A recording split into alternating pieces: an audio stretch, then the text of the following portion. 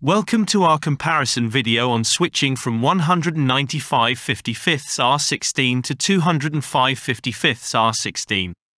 Switching from 195/55 to 205/55 tires results in a 1.8% difference in overall diameter, which is well within the recommended 3% limit.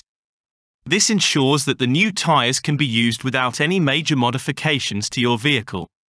The 205/55 tires are 0.43 inches larger in diameter than the 195/55 tires.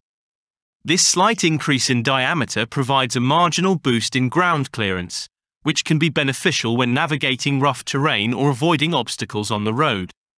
The width of the 205/55 tires is 0.39 inches greater than that of the 195/55 tires.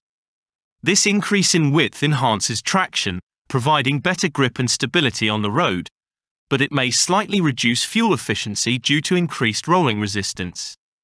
The sidewall height of the 205/55 tires is 0.22 inches taller than that of the 195/55 tires.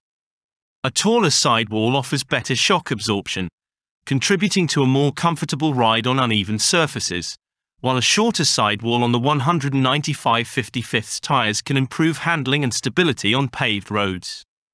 Switching to 205/55 tires will result in a minor speedometer reading discrepancy. For example, when your speedometer reads 20 miles per hour, your actual speed will be approximately 20.35 miles per hour. This slight difference means you'll be traveling a bit faster than indicated.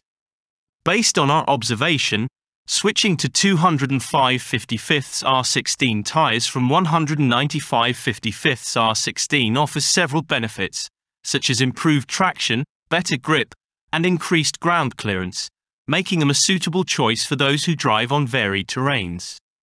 The taller sidewall also provides enhanced ride comfort due to better shock absorption. However, there are some drawbacks to consider. The wider tires may lead to a slight reduction in fuel efficiency due to increased rolling resistance. Additionally, the speedometer reading will be slightly off, which could impact speed accuracy.